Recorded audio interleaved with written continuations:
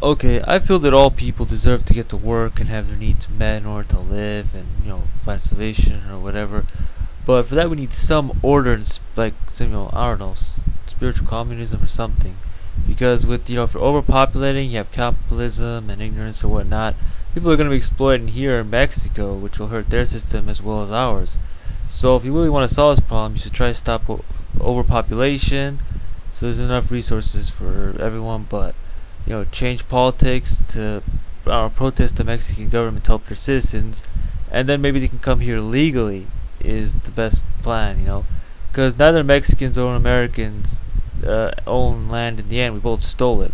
But without some order in government, I mean, even the most illegals are, if they're all good people, some could be escaped mental patients or murderers, and without minimal requirements to be a citizen, America or any nation will be in chaos. What's next? Undocumented drivers? I mean, actually, undocumented means no background check to give licenses, because illegals don't bring their documents with them. So there may be a driving instructor or a 10-time DUI felon, and I doubt illegals come here to avoid driving. And by the way, say it with me. English is a form of communication. It doesn't mean you're losing your culture. You are just being lazy by saying, I don't want to learn the language. Look, I don't think English is the best language in the world. In fact, it's probably one of the worst, considering how the grammar laws that are weird that we have. But if you're going to come to a country, you have to learn the language, period. I mean, learning more than one language is wasting time and money. It'd be great if we had one language, but in the meantime, you gotta learn the language if you want to be a part of society. Don't give me these excuses. It's stupid. And it's hard for them to pay their fair share. They work hard and get exploited, hurting themselves as well as the American people who don't profit off it without proper income tax documents. Only the CEOs do. Unless, of course, they fake Social Security documents to pay small taxes and get back a lot more in social services. I understand it may be unrealistic or considered to deport millions of people, so maybe an amnesty plan well thought out could work after the penalties, fines, and documents are finished. With that said, consider a few points. It's not racist or anti-immigration to call illegals illegal aliens, which is the only term used in federal courts because they are criminals. They're not undocumented or anything like that. And Mexico's not a poor country. They have more resources per square mile than the U.S. does. So don't protest the U.S. Fix the problems in their exploitation or whatever. And don't protest the U.S. flag and hold another country's flag if you want to be a part of a country. Look, I'm not saying America is the best country. In fact, I'll be the first to admit that America is one of the bad countries in the world. Well, probably atypical. I mean, we came here and we fought the English to have our own free nation, but at the same time we were fighting the natives whose nation this was. Then after that, during slavery, half the people were fighting against it, half the people fighting for it. Then, of course, in World War I, we were on the right side, okay. In World War II, we were on the right side only after being attacked. And in Vietnam and Iraq, we were uncalled for to go there, and we support Saudi Arabia for some reason. And we have one of the highest crime rates in the world, and we're responsible for most of the pollution in the world, and we eat most of the animals in the world, and so on. Illegal aliens are not necessarily coming here to work. Some do, but some may end up in prison. New Dobbs reported 33% of the prison population are comprised of illegal immigrants. I don't know about that. Plus 36 to 42% are on welfare. So, anyways, even if they do come here to work, I'm pretty sure that their goal is ultimately to find a better job and take the better jobs, or at least their children have that opportunity. So, I mean, you're just flipping the bill back and forth. And they don't contribute more than they cost.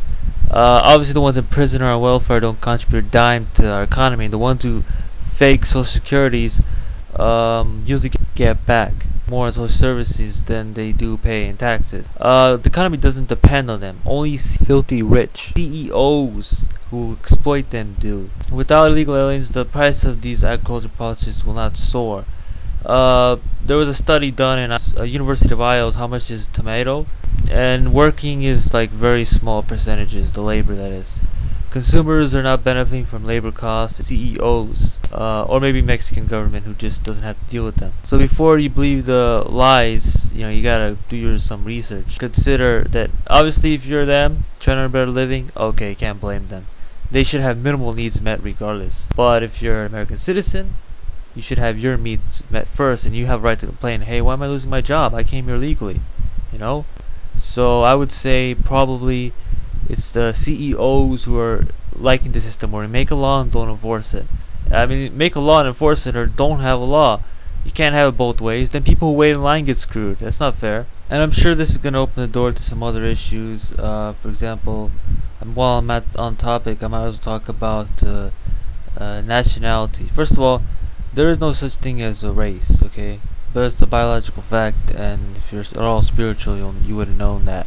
So people are wasting their time pointing fingers at this and that race. It's about even a nation. There's no such thing ultimately, because I mean, there's land is land on Earth or whatever. So, and if you're religious, also, if you want to hide behind that, well, we're all God's creation, or however you want to call it. I mean, I know it sounds kind of corny, but yeah, that's a fact. So the only thing we can say is that the nation is like established boundaries to have some kind of order, you know. And racism is just mammals trying to classify over too much. So people need to realize these things when they consider issues. And I said something about capitalism that'll probably get debated. First of all, go to myspace.com/humanawakening. I wrote more details on this because this is very complex and it can be debated both ways. Capitalism, obviously the main problem is that people are against each other in nature because they're all trying to compete to get stuff they don't need, and it's not worth it. People suffer as a process, and doesn't have to be survival of the fittest. There are enough resources for everyone. Farmers could feed the world many times over if we didn't have things like subsidiaries, which is like saying, hey, keep prices high by taking this money and destroying your crops. That's what led to the Great Depression. But yeah, I know the problem with communism is that people might not do or as much as they should, and they might take more than they need because they're like, well, I don't care about the state or the society. I think a spiritual center will probably be more ideal. This is a very short breakdown on it. I mean, capitalism offers a lot, but there's a huge drawback. Communism is the most ideal system, friendly and efficient. It's most friendly and efficient for each person to focus on what they're good at for themselves and the good of society. But the problem is that it's hard to enforce properly. You can debate that later if you want to. Go to the website, myspace.com/humanawakening. Look at the economic blog where I give some more detail, and I think that's about it. Alright, I'm sure I'll be attacked and supported either way, but yeah.